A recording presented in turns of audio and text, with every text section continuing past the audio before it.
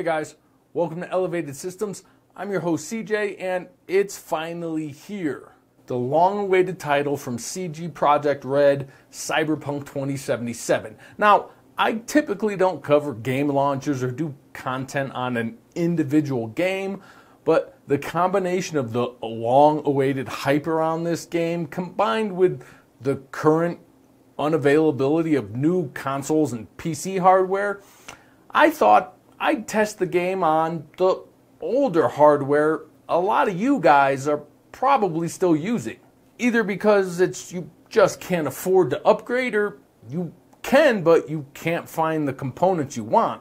So the plan, well, I have a bunch of systems and hardware, and I'm going to test the game to see what it takes to make it playable.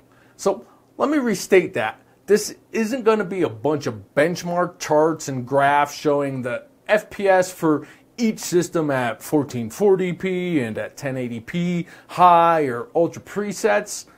Those types of review are great, and I'm sure there are a ton of them out there. My goal is to see what graphic settings it takes to get the game to a consistent 60 frames per second at 1080p for each system I test on, because that's the goal. It just is for almost 90% of PC gamers.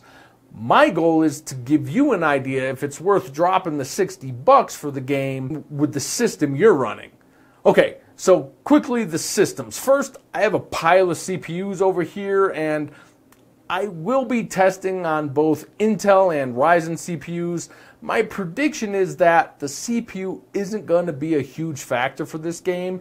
The game is built on the updated Red engine, but the Red engine has never been a huge CPU hog. In fact, it's a lot like traditional game engines that mostly rely on single core performance. So I mostly have a bunch of 4-core or 4-core 8-thread CPUs because, well, over 85% of you, the PC gamer population, game on 4-core systems. Now, I will do some CPU scaling testing with some 6 and 8-core processors too, just to see how much the game can take advantage of additional cores. And finally, the single component that will make or break this game, the GPU. So on hand, I have a few lower to mid-ish range GPUs, from an RX 584 gigabyte to this vanilla GTX 1660 to an RX 5700 up to an RTX 2080 Ti, which I'll just be using for CPU and memory scaling testing. Now, in addition to these, I've used my phone a friend lifelines for this one. So some of my friends who are PC gamers are contributing their stats, which I'll be including in the results.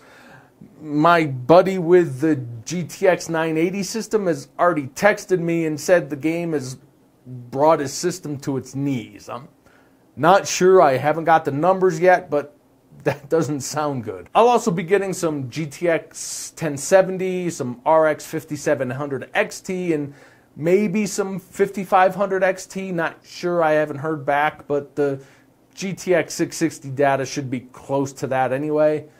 But that's the plan of action, and I'll start with my son's gaming PC, which is rocking an Intel Core i5 7400, 16 gigabytes of DDR4 2666, and a 4 gigabyte RX 580.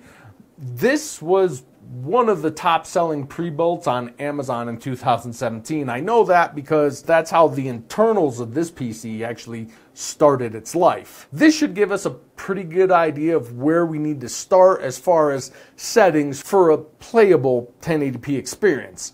So let me get this hooked up, and as a note, I will be capturing the video externally with my main system, so no added demand on the test systems.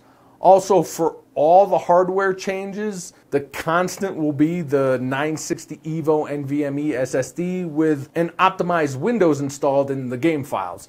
I'll also be running the same mission with every system for as close to an apples-to-apples comparison as I can, as this game doesn't have a built-in benchmark. There will also be a DDU driver uninstall and new install when switching from AMD to NVIDIA GPUs.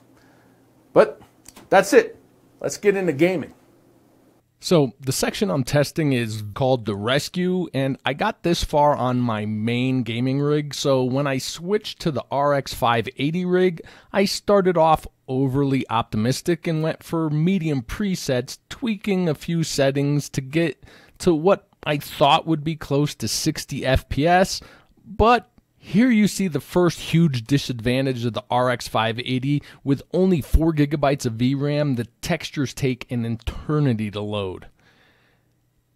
And you can immediately see that we're not going to make 60 FPS. So let's go back and just go straight to low presets.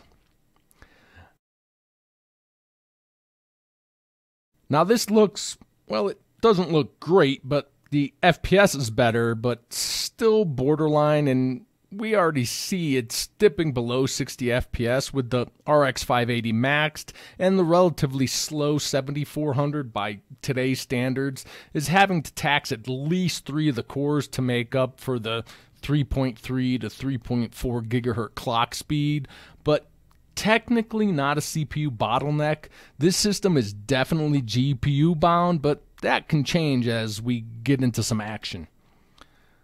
So even at all low settings, it looks like we're not going to maintain 60 FPS, but let's see how bad it gets. And I selected this mission for testing because this first-person combat is where I really want good FPS.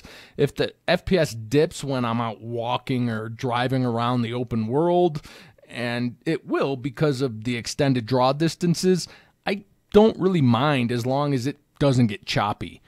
I don't want a slideshow, but here in the thick of things, I want a higher FPS.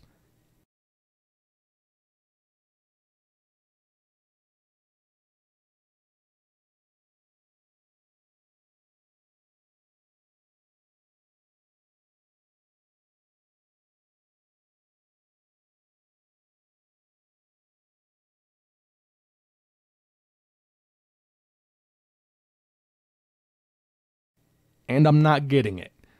And now we can see as the AI demand picks up, we can start to see a CPU bottleneck too. The GPU usage drops because it's basically waiting on the CPU to render the frames, so we have a double whammy with this system.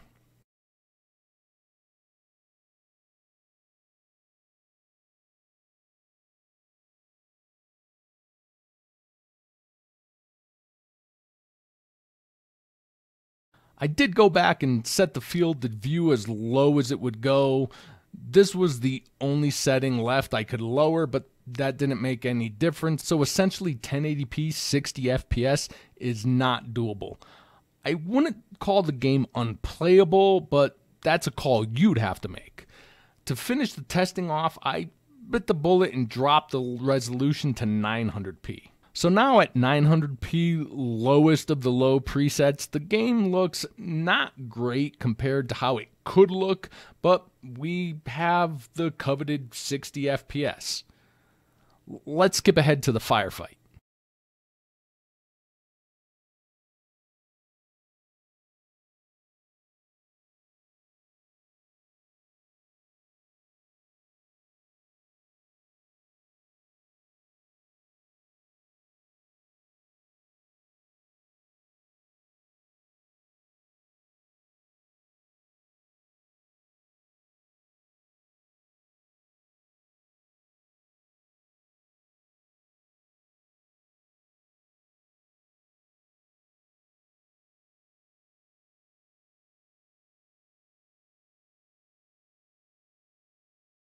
And we got through that much better. Looks like our average FPS is about 67. So 60 FPS is possible on this almost 4-year-old system, but not at 1080p.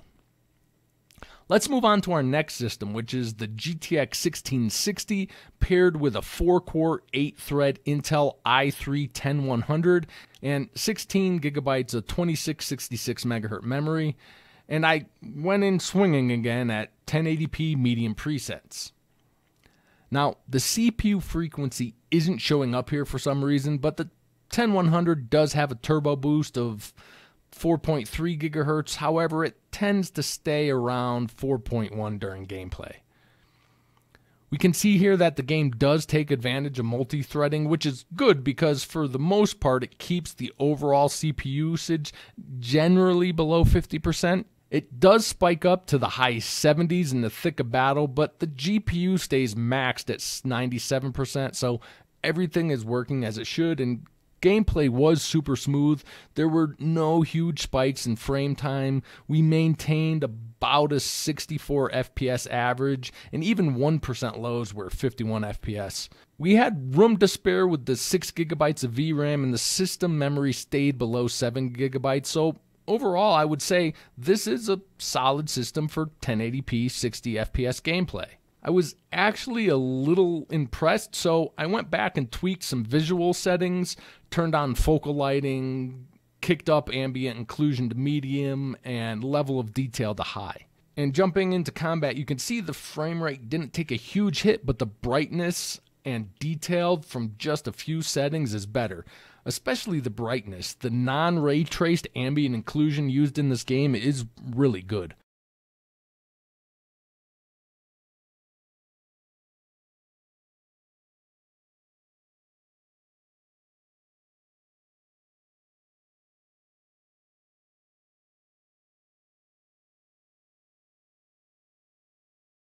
So good I wasn't paying attention and took a grenade launcher to the face. That red overlay does hit my FPS a bit, so don't get shot. Always good advice.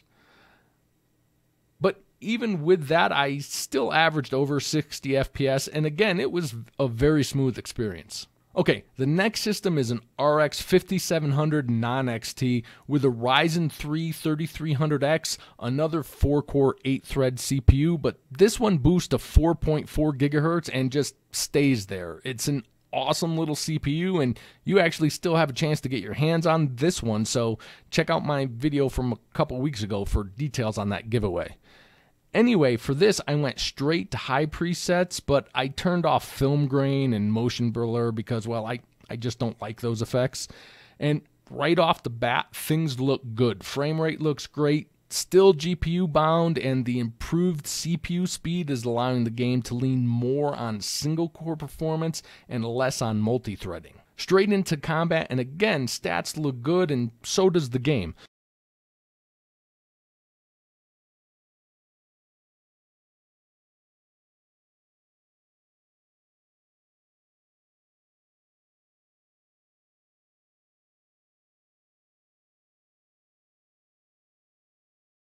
Again, we stayed GPU bound. This CPU didn't jump above like 42-43% usage, I think, and our average frame rate was above 70, so there's actually some room to go back and try for ultra settings with a few tweaks. And we'll just super speed to the end, and again, though we did get some dips below 60 FPS along the way, you honestly don't notice dips into the 50s in this game, and our average was still 62 FPS. So, that was the 3 systems I tested. Let's talk about the phone a friend systems. First, my buddy with a GTX 980 4GB and a Ryzen 1600 16GB of DDR4 3000 MHz CL16 memory, like the RX 580 system I tested, was not able to maintain 60 FPS at 1080p lowest settings. He said his FPS stayed in the 40s to 50s and was kinda all over the place.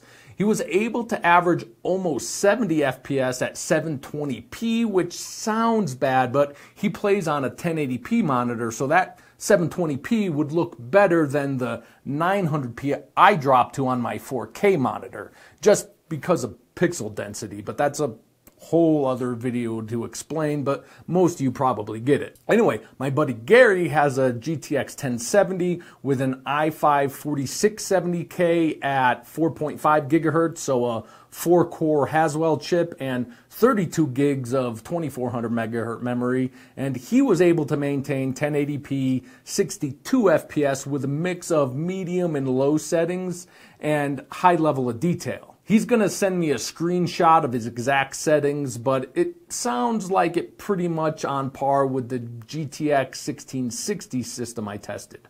Finally, my son-in-law, who built the arguably best price to performance gaming PC of last year, sent me some numbers from his RX 5700 XT Ryzen 5 3600 system, and I wanted to know if his system could do 1440p at 60 FPS, and it couldn't. Not at ultra or high anyway. It came close with 55 FPS average at high presets and only 47 FPS at ultra, but couldn't do 60 without dropping settings to medium or low, and at that point it's just better to go with 1080p, as he was able to average 75 FPS at 1080p ultra. Now, I said I was going to do some CPU scaling, and I will, but I didn't because, well, embarrassingly, I ran out of thermal paste. You can't imagine how much thermal paste you go through while benchmarking.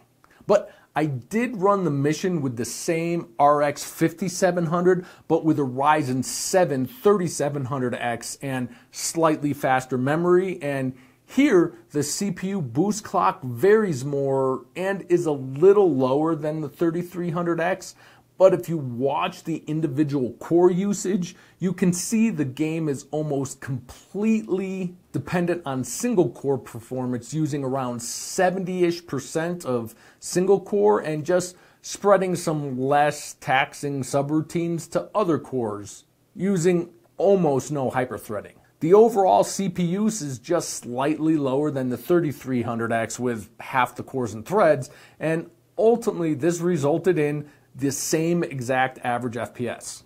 So again, I'll do some more testing and I'll probably just post the results up on a community post, so make sure you get subscribed if you want to see that. But with just the limited testing I did, I can pretty safely say that a decently fast 4-core, 8-thread CPU is plenty good for this game. A slower 4-core CPU is not ideal, but it works okay, especially if you have a low-end GPU, but the faster the 4 cores, the better. Basically, from what I saw, if you have a CPU with a high single-core performance, the game will use that. If your single-core performance is a little lacking, the game engine will spread the workload out to the cores and threads you do have. Ultimately, this is a GPU-dependent game, and that is where you'll see the biggest gains or losses. So basically, anything below an RX 590 or a GTX 1070 or a GTX 1060, I'm inferring that just because I know how it compares with a 1070, but below those isn't good for 1080p 60 FPS gaming. Now, with that said, I know the goal is 60 FPS, and I can already see the spears from the PC Master Race being thrown at me for saying this, but 60 FPS isn't really necessary for this game. It essentially plays like a console port, and even the combat is slow enough for FPS averages in the 40s, or even below, which is very achievable on lower end hardware. I mean, it's just a single player game at the moment. The only real limit I saw and showed you was VRAM. You will see some lags due to texture mapping with anything less than 4 gigabytes of VRAM. But if you're rocking a 3 or 4 year old gaming PC and want to play Cyberpunk 2077 and you're not super interested in all the eye candy that RTX and DLSS can add to the game, then you're good to go. Have fun. If you do want the ultimate visual experience that this game can provide, then you'll need to wait until you can get your hands on the appropriate hardware for that job, because even with my 2080 Ti at 1440p, high settings, RTX on high, the game turned into a slideshow without DLSS on. DLSS works great in this game, but that's a video other creators will and probably have done. For me, I'm done testing the game and I just want to relax and enjoy playing it now. As always, I hope you learned something. That is why I do what I do. If you're still here, you obviously liked it, so make sure you click that like. And I hope to see you in the next one, which I actually have to finish shooting and start editing right now, so no Cyberpunk for me.